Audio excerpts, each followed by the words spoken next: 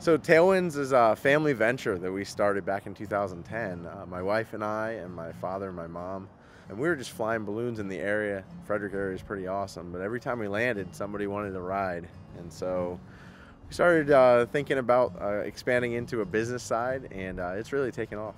So, there we go. We do sunrise and sunset rides, typically 7 days a week throughout the year. And they're real early in the morning or real late at night towards the first hour or the last hour of daylight.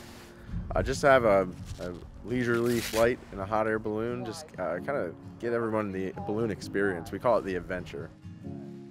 So I'm a fixed wing pilot as well, and when you want to go somewhere, obviously an airplane or a helicopter is going to get you there. But if you want to just be up in the air, it's a really unique way to fly.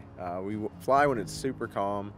We use the very little wind to be able to maneuver the balloon through altitude changes. Just being able to just be up there and just be one with the air. Flying at zero true airspeed is pretty cool. So.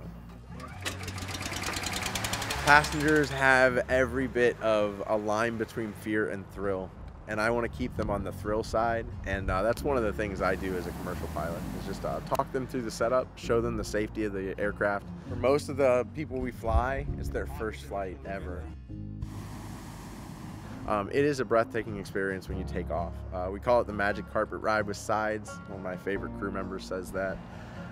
But just being able to lift off the ground, and even if it's a little windy when you take off, you just lift off into stillness. For me, I just love being able to control the aircraft. It's 100-foot tall and 60-foot wide, and I can put it in a backyard or a cul-de-sac.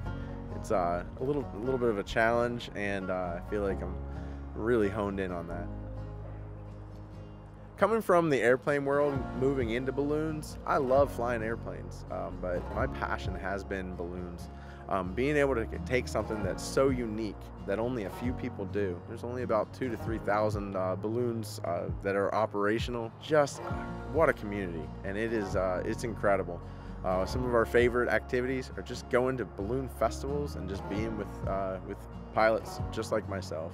Being able to learn about them and their crews. It's just such a tight-knit community.